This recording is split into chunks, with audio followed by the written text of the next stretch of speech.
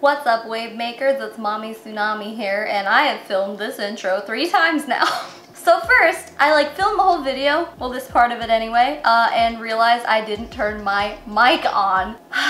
So then I refilmed it, and then I was completely out of focus. So now I'm dealing with this freaking autofocus again, and it's annoying, and you know what? This is just a learning experience, you guys. I am so sorry, but we are trying ColorStreet today. It's very exciting, a very exciting day. Where I want to say a very, very big thank you to the 2 people who sent me ColorStreet today. First one is Annika, which is History Nerd 2015 on Instagram. She sent me these cute little purple nails, and then there's 2 accent pieces too, shiny ones. I thought these were actually really cute, so I didn't wear them today. Instead, what I put on my nails were these guys. A particularly ugly set of Valentine's Day nails. The girl who sent these to me wanted to remain anonymous, so I'm not going to say her name, but she also sent me a cute little letter telling me about her experience with ColorStreet. She basically, long story short,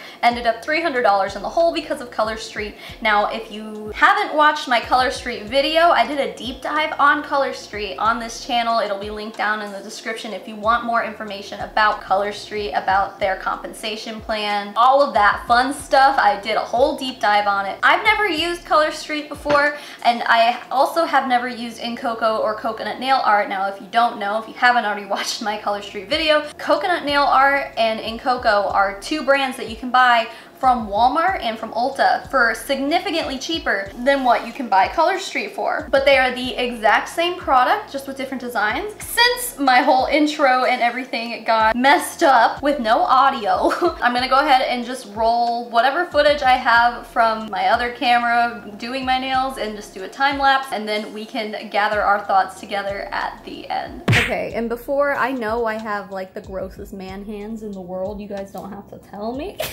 I've always just had bad hands. I don't know. My day job, I work with my hands a lot, so I never just did anything but put lotion on them. I never get manicures, and even if I wanted to get a manicure right now, it's not like I could, so.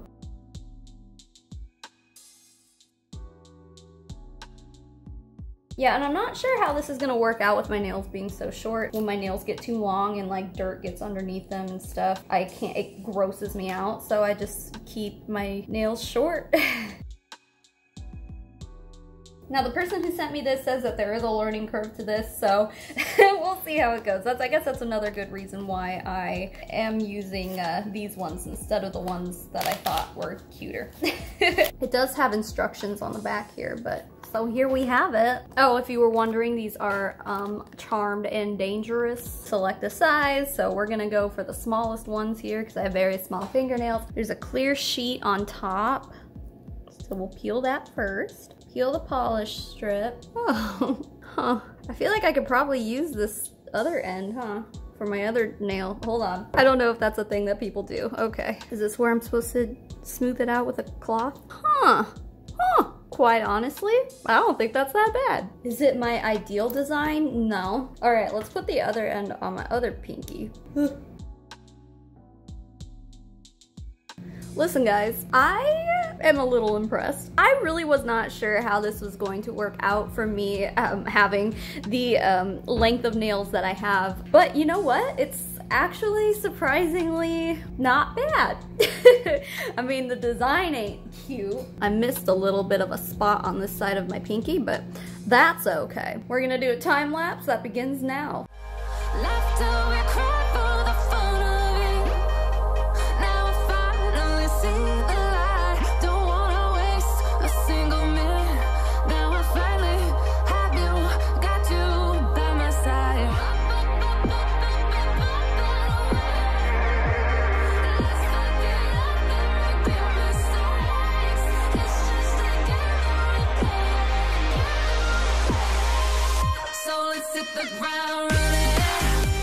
Okay, what do you think? Oh, how fitting actually. That's a simply nailogical thing. So I will say I'm actually really surprised at how well the product worked and how much I like them. I have man hands, okay? I get it. I have the ugliest non-feminine hands that any woman has ever had ever. I always keep my nails very, very short because it grosses me out to get dirt underneath them. But no, they actually worked really well. Now the only nail I had a problem with was this thumbnail. The edges like tore a little bit, so there definitely is a learning curve to them, so that was fun. The girl who sent me these did say to do the thumbs last, which I did. They are a utility while doing this. Over the past few months since I've been talking about ColorStreet, some of you guys have told me that you tried ColorStreet and it ruined your nails. Some of you said they didn't last very long, so what we're gonna do from here on out is I'm gonna touch base with you tomorrow or whenever I have updates to touch base with you and let you know how these stay, how they work, how long they stay, because if these just like come off tomorrow, then it's just dumb. So I will talk to you guys in a little bit. What's up, dudes? Welcome to my update on the ColorStreet situation here. It's been almost 2 days since I put these on my nails. They're holding up pretty well, I think. All this wrapping I did around the tips aren't wrapped anymore. I will say that the edges haven't peeled up or anything weird, really. They're still there, they're still kicking, so. Although this finger, like the tip of it got chipped a little bit, so it's kind of starting to peel off there. I feel like if I was wearing normal nail polish, it would be in way worse shape than what I have going on right now. So still impressed, but we'll see how much longer they last. Hey guys, what's up? So I just wanted to do one more check-in with you. It's been maybe like 5 days. Let's look at my nails. So they're still kind of holding up. My thumb is kind of a mess. So like the tips definitely aren't doing great. And this is about the time where usually I would clip my nails because they're already getting too long for my liking, so I'm probably gonna go ahead and do that. But yeah, at this point, I don't think they're wearing very well anymore. Like from far away, they're not bad, but like when you really start getting up close and looking at them, they're not great. So although they're not like peeling or anything, I guess they were just flaking off. So cool, it's been less than a week and this is where we're at. All right, dudes, this is my final words about ColorStreet. Well, let's take a look. So they ain't great, but they're not bad. You can see they've grown out, and I did clip the tops off. First of all, they were getting a little chipped, but also I just hate having long nails, so I did clip them. It has been a week, an entire week as of today, 7 effing days. Here's what I will say. Do I think the product is bad? No, I actually don't. If I were to be using regular nail polish, it would not have lasted this long. I would not have polish on my fingers except maybe on my thumbs, because does anyone else have it where like if you paint your nails, all the polish on these fingers will come off like no problem, but for some reason I can never get it off of my thumb? Is that just me? Does anyone else have that problem? Maybe it's just me. But yeah, that's the problem I always seem to face, and with this, the edges are a little craptacular. Like for example, my ring finger. Okay, you can kind of see it. Oh, nope, okay. Well, anyway, it's chipped on the side. A lot of nails are kind of like that. Personally, I see the appeal with this product. With that all being said, I still don't think that anyone should go out and buy ColorStreet. Despite the fact that I do like the product, I will never be buying it for myself simply because I don't agree with the business structure. Like I was saying at the beginning of this video, the person who sent me this particular design, she was $300 in the hole, but some people are a lot worse off. Long story short, if you're buying this product, you're supporting a predatory business structure, and that is not okay. I think even if you are buying In Coco or Coconut Nail Art, since they are the same company, they're like the same manufacturer, the same guy owns it, you're still in a way supporting ColorStreet even if you buy those ones. You're supporting the man who runs it, you know,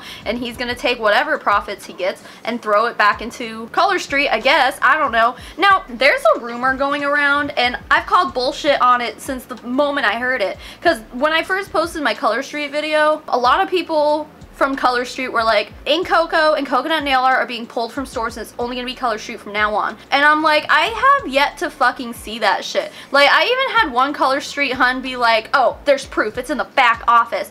And I'm like, okay, if you wanna like prove what you're saying is true, can you send it to me? She's like, why would I send it to you? And it's like, well, I guess it doesn't exist then. I literally got a comment about this on my ColorStreet video less than a week ago. So this is still a rumor that's being thrown around out there, but as of right now, as I'm filming this video, In Coco and Coconut Nail Art are still sold in Walmart and Ulta for much, much cheaper. Again, they are the same exact product. Maybe there are just methods to painting your nails that I don't know very well, because every time I've ever gone to get like an actual manicure, the manicures do last longer than this, but it costs more, I guess. Well, I don't know. If you're paying almost 15 bucks for a sheet of these plus shipping, I mean, a manicure, just a basic manicure with a nail painting doesn't cost much more than that. So like, obviously if you're gonna go get gels or something, like those will destroy your nails and they cost a lot more. But if you're just gonna go get a manicure, have your nails painted, that never chips for me whenever I've done that. It kind of just like is the same results, if not better, for maybe a few bucks more. At the end of the day, this is an anti-MLM channel, and I'm going to tell you not to buy this, no matter how much I like it. I see the convenience, I see the appeal, I'm just saying don't buy it. With that being said, I have something to show you. Uno momento, you might see my cats. Can we just take a minute to appreciate you guys? Because after I filmed the first part of this video, I went to my P.O. box this week, and you guys. Now, a lot of these came from different people, but most of them came from one specific person. I wrote their name down. Pop art, please. One of those pairs came from Emily, but then the biggest shout out I want to give is to Victoria, who I think she's the one who sent me the big bunch of them. This is more MLM shit you guys sent me. I have multiple boxes of it at this point. But Victoria sent me this gorgeous handmade soap. Oh, also, one of you guys who also sent me ColorStreet was Unknown System Error. That's how they signed their letter. They didn't give me an actual name.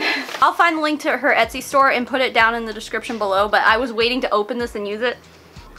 Dude, it smells so good. And I am a huge lover, I guess, of like artisan handmade soaps like this. I was just talking in my Discord the other day about like asking for like, what body wash should I buy? I need a new one, and I can't go to craft fairs to buy my favorite artisanal soaps because I love these. And then lo and behold, they show up in my P.O. box. We really do need to be supporting small businesses, and Victoria / Prismatic Rose, her shop is worth checking out for sure. I highly recommend it. And yeah, she's one of us, guys. So if you're looking to support a real small business and not one that preys on people, ColorStreet, then yeah, definitely check out Prismatic Rose on Etsy. Also, Mariah Draws Things sent me this little sticker. It says, I'm not interested in your business opportunity. She wrote me a nice little letter. She has an Etsy as well. It's mariahdrawsthings.etsy.com. For all your art and soap needs, please check those two small creators out. Small businesses, legit small businesses, deserve to be supported right now, and not multi-million-dollar companies like ColorStreet. Anyway, with all of that, let's thank my patrons. The biggest thank you in the world goes to MK, Michelle Matthews, Irene Nordid, Amanda McMahon, Corey Allison, Diane McIntyre, Maria Burchett, Molly Wasilewski, Whitney Gregory, Katrina Rosemerick, Elizabeth Wyatt, Sarah Hennemuth, Jackie Waple, Daniel Urena, Jenny Ruby, Oren, April Lindblom, Bobby, Ashley Nichols, Tuesday the 13th, Justin Kelsey, E. Higgins, Muir Family of 7, Savannah Karkoskis, Maddie, Brianna Coulter, Boris Geller, Meredith Nakata, Rachel McHenry, Desiree Lopez, Matt Douglas, Molly Bresson, Vandis Closet, Kim Cartwright, JP Eugenio Schaefer, Maddie Darley, Kelly Creffield, and Realfly Realize, and the rest of my amazing patrons. I love you guys so much. Even if you're not a patron, thank you for being here. Thank you for being you. Thank you for sending all this stuff to my P.O. box. Keep it coming, dudes. I love it. Even if it's just like, you know, art and soap. I love it so much. You guys are so talented and amazing. So keep making waves, babes, and I will smell you guys later. Mommy Tsunami out.